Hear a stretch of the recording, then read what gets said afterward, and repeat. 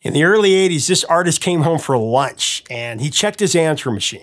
Couldn't believe his ears. One of the biggest movie stars in the world told him to call him right back. I mean, he thought it was someone trying to prank him.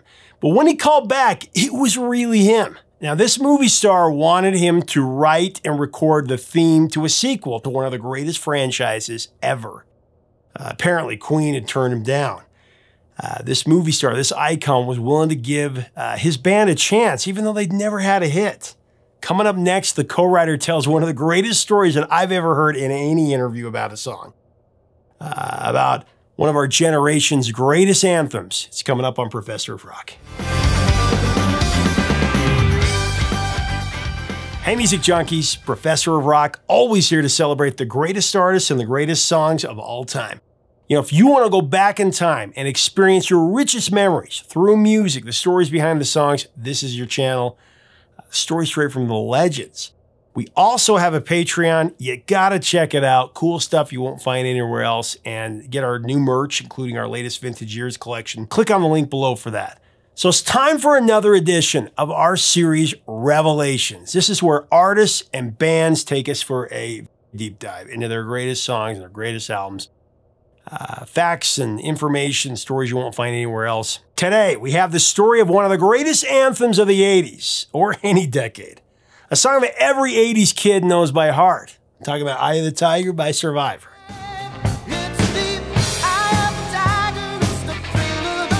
Jim Peterik tells us the story of how Sylvester Stallone pitched his answering machine and offered this up-and-coming band, Survivor, who was scrapping for their first hit since nothing had happened for him yet.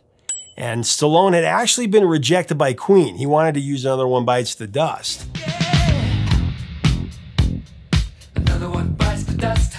So out of this came the anthem of the decade, a #1 hit.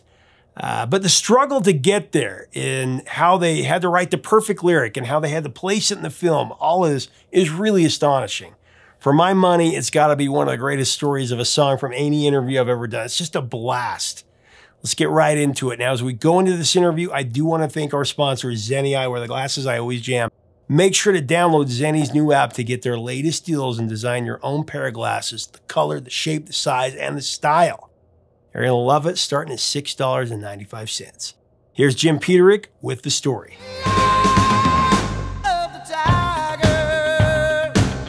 Survivor formed in '78. You have your first top 40 hit with Poor Man's Son, which went to number 33. And then Destiny hits. You come home, turn on the answering machine, a couple messages go by. Right. Somebody that sounds like Sylvester Stallone. Tell us that story. Hey, yeah, literally, I listened to my sister's message, this and that, and then I hear, hey, yo, Jim, give me a call. It's Sylvester Stallone. I go, yeah, right. Come on. You thought it was your tour manager, I thought it was our right? tour manager, Sal, because he was Italian and kind of sounded that way, you know. And I played it for Karen. By the way, Karen was the girl that I wrote Vehicle for. Yeah. 47 years later, I'm still her vehicle. I know. Yeah, that's married so that, awesome. that long, and she's... That's like 150 years in entertainment. I know, that's like dog years, man. But yeah, she's my toughest critic and my biggest fan. Yeah. And she's awesome. And I played it for Karen. She said, you better call him back. Yeah, that's Stallone, you know, okay. So so I dialed the LA number and I go, hi, is this really, this is Jim Peterik. Is this Sylvester Stallone? He goes, yeah, Jim, call me Sly. You know, Sly. I said, here I am calling my hero, Sly, because Karen and I couldn't have been bigger fans of the first Rocky and the second Rocky. Oh, yeah. So it was a surreal moment. I mean, no secretary, no nothing. It was him that answered the phone. He answers yo, by the way. He doesn't say hi. Right. Or hello. Yo. Yo. Hey, yo, Mike. Yo, Tony. Go, Adrian. Yo, Adrian. It's me, Rocky. Go, Adrian. So he said, man, I love your band Survivor. Tony Scotti, the record company president, played me the song Poor Man's Son. That's the sound I want for my new movie, Rocky 3. Can you help me out? He's like, I want something street. Something street, you know? Yeah. Dick Bickler, he's got that street sound. And something for the kids, you know? You know the story better than I do. So I want something for the kids. You know, that was when I was a kid, you know, so I could do that. Well, also, they wanted something different than Gonna Fly Now. Yep.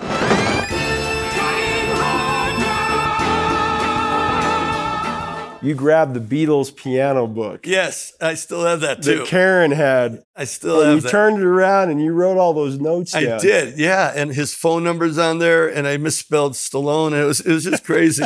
I still have those that. ideas.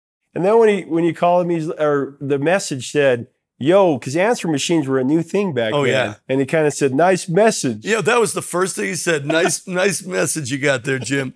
That's really funny. But, he said, I'm going to send you the rough cut of the movie. Actually, at first he said, I'm going to send you the first 3 minutes. So the first 3 minutes comes, and I had to rent this giant Betamax recorder. Yeah. The Pro, set it on my kitchen counter, call Frankie Sullivan over, guitar player in the band. And we watched this opening montage, and Mr. T's rising up and Stallone's getting soft doing MasterCard commercials, And we turned the volume on, and it's boom, boom, boom. Another one bites the dust. I call up Stallone. Hey, Sly, you got a song already. What are we doing? Yeah, like, this is perfect. He said, turn down the sound. I can't use it. I couldn't get the publishing rights. Thank God. I know. I think Queen was one of your favorite bands. Oh, yeah. Queen was amazing.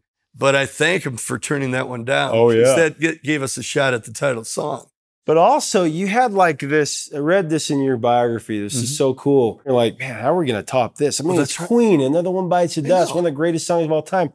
And that was your challenge. That was the challenge. That was like in the front of your mind the whole time. That was the Rocky challenge, man. Yeah. It was meant to be. But, I got that. I had my Les Paul around my neck, and it started going dooga dooga dooga dooga dooga dooga dooga. We had the pulse of that thing, and I saw the punches being thrown. I go bop, bop, bop, bop, A minor, bop, bop, bop, bop, bop, bop, bop, bop, bop, bop. Wait for a punch.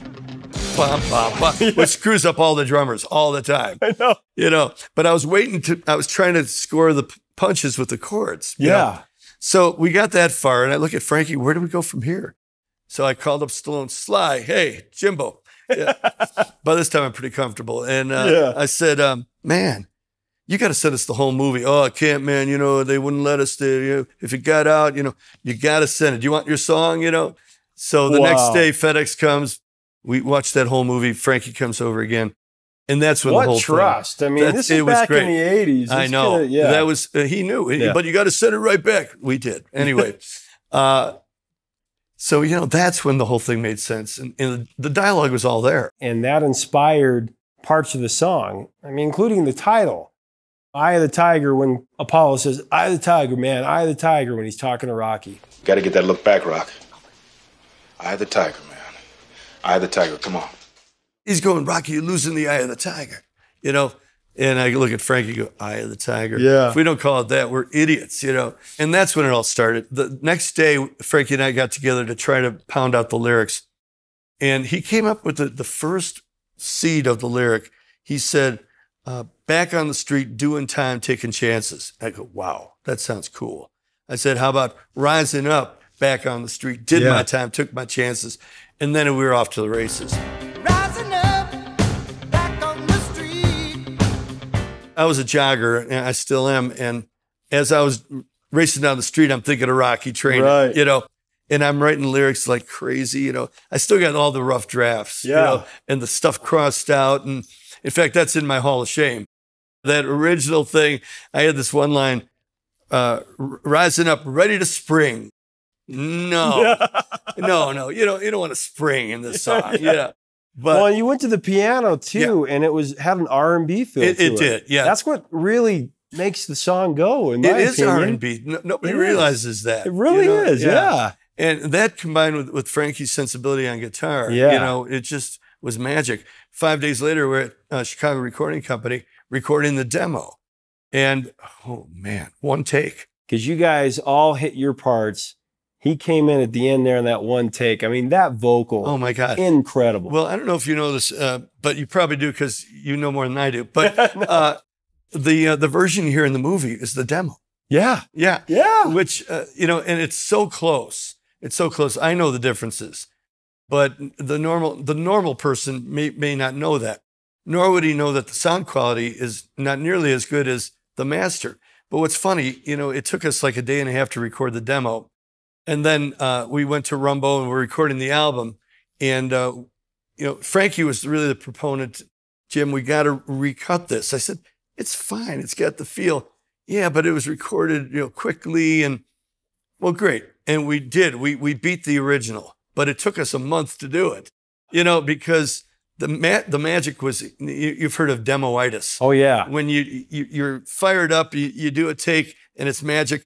Then you do the real version in a real studio. Oh, yeah. And it's tough, but it worked out great. So we got the sound quality and we got the emotion of it. It was great how you took the different pieces of the dialogue and found that depth in it. And I want to talk about some of the lyrics that become like part of the pop culture lexicon, like trade your passion for glory. Yeah. Don't lose your grip on the dreams of the past. You must fight just to keep them alive. I mean, that has been like the mantra for so many people. You must fight just to keep them alive. Well, that song was my mantra. It really was. And I still use that song when I get depressed or in the dumps or in a situation that, like, how do I get out of this one? We still everybody goes through that stuff. And for me, the key line is rising up to the challenge of your rival. As much as you'd love to think the whole world loves you, you're going to have rivals. You're going to have people that are not your best friend, and you got to stand up. The chorus was great because you thought you had to rhyme survival and tiger. Tell me about that. Well, before we really had settled on the title, Eye of the Tiger, I was calling it survival. And hence the inner rhyme of rising up to the challenge of your rival. And the last note, survivor stalks his prey of the night. And the name of the game is survival. Survival. Yeah. And suddenly I don't care if it rhymes. Exactly. Nobody complains so far, So it became Eye of the Tiger. Yeah. And that chorus is just one of the greats of all time. Thank you. Just love it. But the other thing is the last verse. When you brought it to Stallone, to Sly, he said, he says, you got a little lazy on me. Yeah. That was the quote. And we go, oh, man, damn. But we were very clever because we took a lot of the pieces of the first verse. You did. And that was good because there was familiarity to it. And yet it's like you're coming back, though. That's what I love about the song is it's a 3-act play. Yeah. The verses are each an act in life, what we go through. Well, that's true. And in the first verse, of course, rising up, back on the street, did my time, took my chances. Then it becomes rising up straight to the top. Had the guts, got the glory. Yep. Went the distance, and I'm not going to stop. Just a man and his will to survive. Yeah. Oh, man.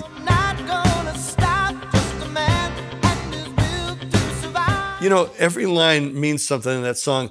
And when Stallone called us about a year and a half later, we were on the road with REO, said, hey, you guys got to do it again. Rocky IV, we need the title cut. The point is, we knew that every line in Burning Heart had to be great, too. You can't have a deadline, because Stallone is a brilliant script writer. He has no deadlines in his scripts. No. And you can't have it in the song. So we knew the expectations were really high. Yeah.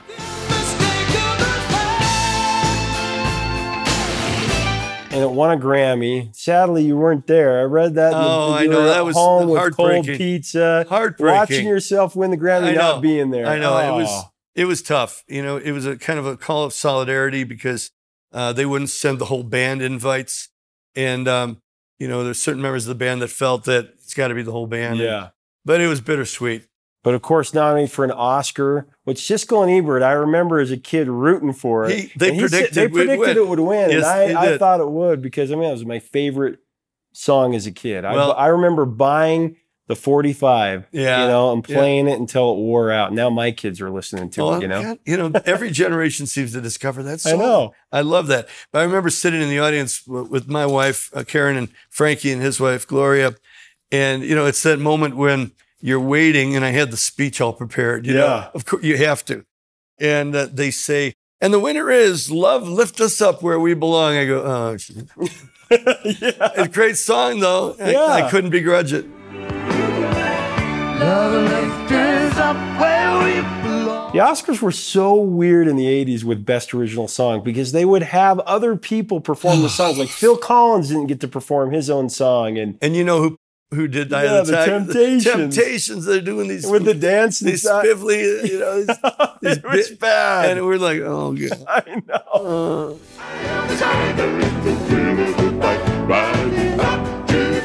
The other thing too is that Jane Fonda, you actually went up to her. This is great. This is at the People's Choice Awards. Tell me about that. And that was a great award because it literally is the People's Choice. It's not the critics or anything or the Academy. And we knew we were going to get the award. There's no surprise there. They tell you. And there's these big round tables, and I'm sitting there with the band, and over here is my one of my heroes or heroines, Jane Fonda. Because Karen and I, we would go in the living room every day and work out to the Jane Fonda thing, you know. Sounds silly now, but it was a great workout. No, everybody did that in the 80s. So I go up to her and I said, Jane, I'm Jim Peterik. You know, I Survivor, Eye of the Tiger, that's my song. I want to tell you, I work out to your Jane Fonda workout. That's really nice because I work out to Eye of the Tiger. I love that. It made my day. Well, let's talk about his impact on pop culture. I mean, of course, in Rocky III, the way they used it was so incredible because very first of the movie, setting up the movie perfectly, where you see him, like you said, Mr. T. Clubber Lang, you know, doing his thing. And Rocky's like enjoying the riches of what he's done and letting his guard down. Sure. And it sets up the entire movie. Yep.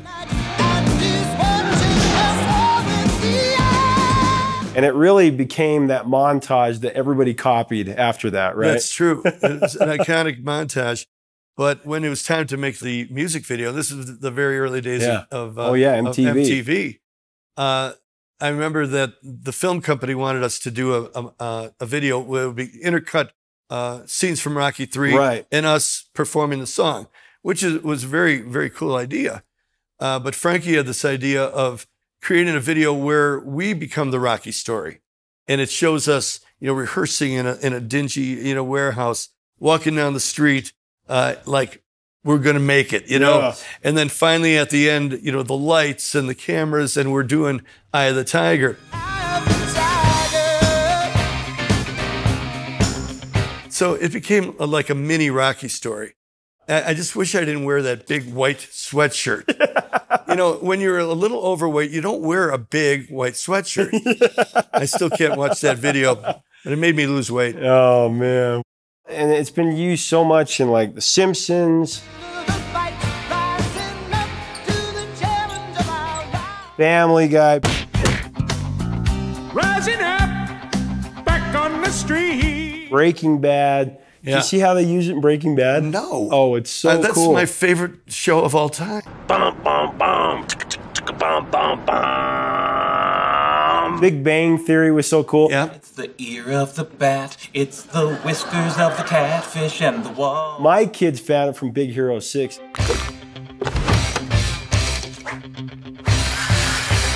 And, you know, I'm listening to 45 at 7 years of age. My kids at 8 or 9 are listening on their Amazon Alexa, right? Yes, of This course. is so great. Oh, man. Supernatural.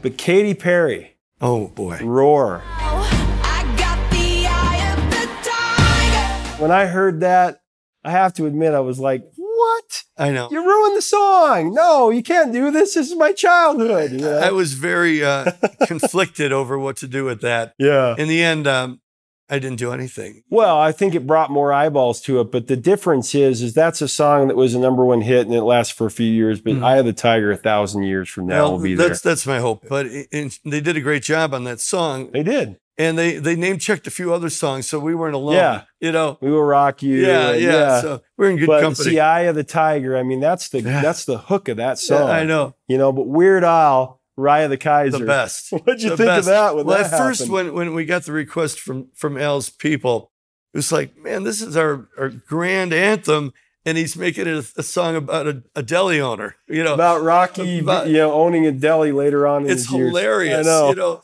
stay away from the tuna. It smells funny today. Yeah. And do you want your corned beef on the rye or the Kaiser? Ba ba ba. Yeah. Brilliant. So today, his deli comes first. At the end of the day, my manager called and said, you know what, Jim, you got to approve this. Michael Jackson just approved, Eat It. Eat It. Yeah.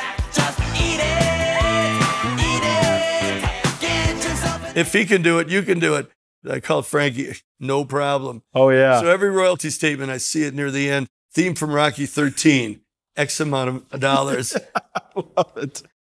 You said it so perfectly. It's simplicity with a message. Right. I love that. Right? That's what it is. I mean, it would have been really easy to glitz it up and add, you know, guitar solos and lavish strings and this and that. The beauty of it is there's only a few elements going on at that time. And it makes you focus on the words and the beat. And the timing of it. Like you said, that guitar part. Yeah. That was so brilliant because you're timing it to the punches. But Right. when you're listening to a song, you're kind of focused on it. But then when something like, you're like, what the heck is that? That's, what that song does to you every time. Right. And I knew it was going to throw people off, especially drummers. But I knew it had to be there. But it's such a simple, really a simple song and a simple arrangement.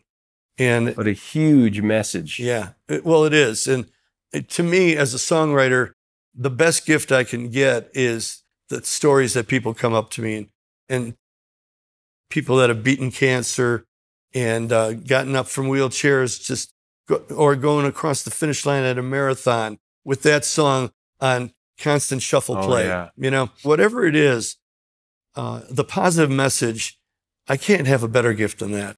I want to end on the story about the 5-year-old at the pizza place. That's kind of when you knew that I got something here. Tell us that story. You know, it's one thing, you know, going to the Hollywood premiere of Rocky and you're on the red carpet with all these famous people and they show the film and, you know, the people are applauding, you know, and it's very nice. But those aren't real people. I mean, they're industry people. I mean, they are, you know what I mean?